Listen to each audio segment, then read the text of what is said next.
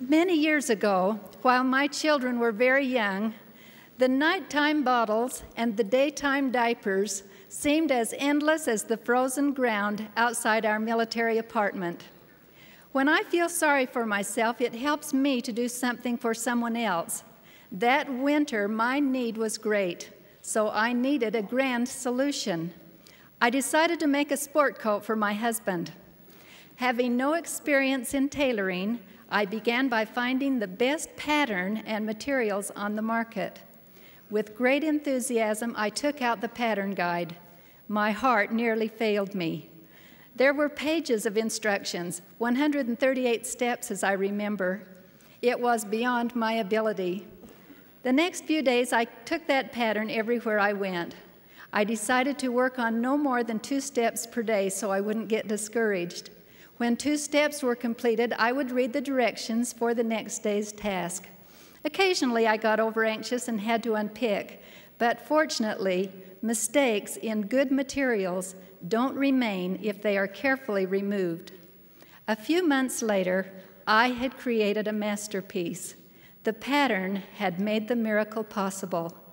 Patterns had become very important to me. As my awareness of patterns has continued, I have become very appreciative of the Lord's patterns. Patterns for His handiwork are detailed in the Scriptures. They regard the building of a tabernacle, an ark, an altar, and temples. The materials are important. The purpose is grand. Then comes that most important pattern of righteousness set by Jesus Christ, a pattern to them which should hereafter believe on Him to life everlasting. In every imaginable setting from ancient times to modern days, we see this pattern repeated: faith in the Lord Jesus Christ, repentance, baptism, the gift of the Holy Ghost. Patterns are meant to be repeated. A pattern of righteousness is worthy of duplication. Yet there are those who suppose that our righteousness involves climbing some imaginary vertical ladder. We then think we hasten our progress by trying to get above or ahead of others. I believe this is pride. In Alma, we are told, the preacher was no better than the hearer, neither was the teacher any better than the learner. And thus they were all equal, and they did all labor, every man according to his strength. End of quote. Righteousness is reproduced horizontally, not vertically. When we establish a pattern of righteousness in our lives, we commit to our Heavenly Father to do all in our power to help others reproduce this pattern in their lives. This can happen over and over until, as it says in Isaiah, the inhabitants of the world will learn righteousness. Heavenly Father tells us in the Doctrine and Covenants, I will give unto you a pattern in all things that ye may not be deceived. To avoid deception, we should watch for patterns of righteousness in our lives. I would like to mention 3: prayer, scripture study, and service to others. When we have learned the importance of prayer, this habit of daily prayer can be reproduced in the lives of others by teaching and good example. My youngest daughter said that prayer became more meaningful to her as she watched her older sister kneel by the bed at night when she thought others were asleep. As a student at BYU, I remember kneeling in prayer with 8 roommates each morning at 6:30 and then having breakfast together. Years later, if we missed having prayer with our children, I was sure my old roommates would be concerned. What a great pattern they set for me. Is that happening in homes and apartments today? A few months ago, I was kneeling in prayer with a young family in Albuquerque. I had a wonderful, warm feeling as I opened my eyes and looked around that circle. It was as if I imagined families in homes throughout the world having that same experience. Hopefully, if the pattern of prayer is established in our homes, individual family members will help reproduce that pattern for others, as my roommates did for me. Scripture study keeps us increasing our understanding of the pattern of righteousness.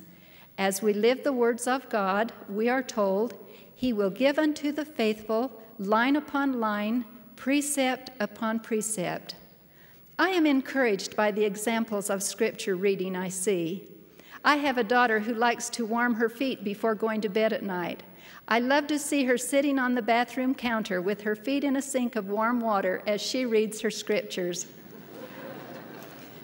My two grandsons, ages 2 and 4, repeat with satisfaction the stickers they receive on their progress charts as they say their prayers and hear scripture stories each day.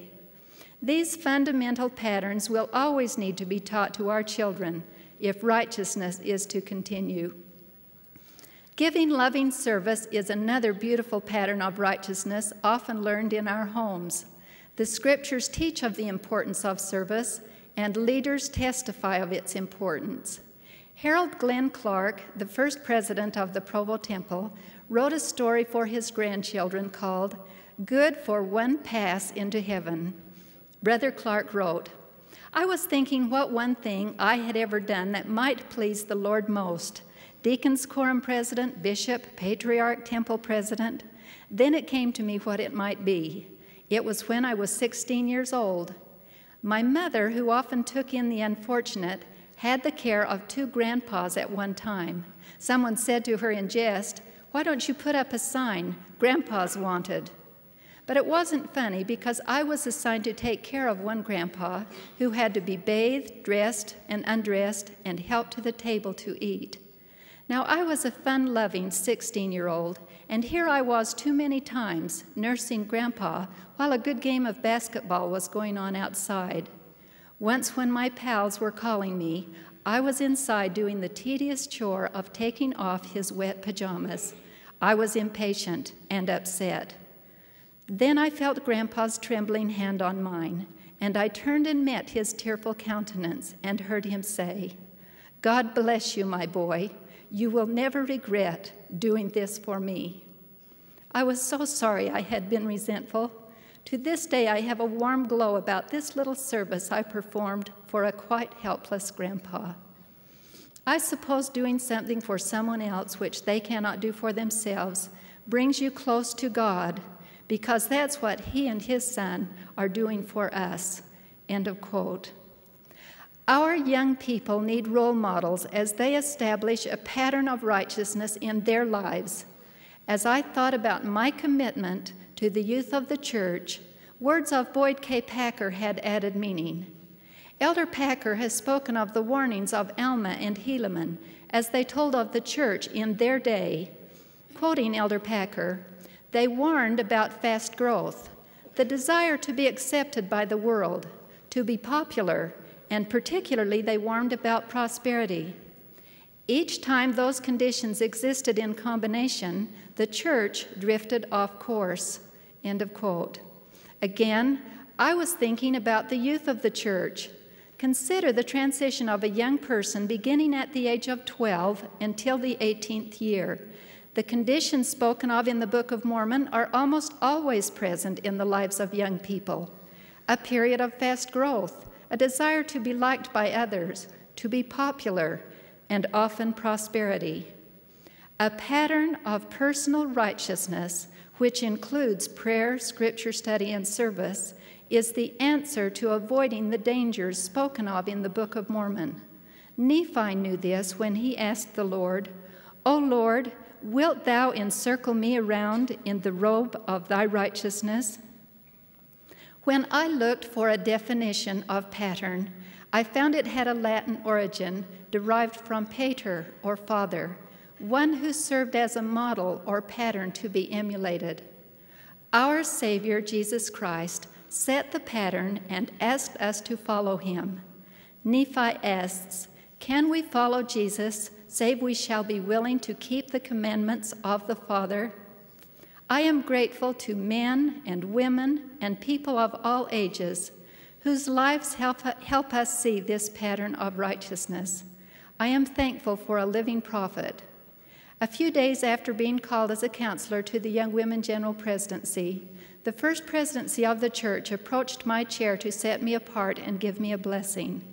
I realized the prophet of God was about to lay his hands upon my head, and I was in awe.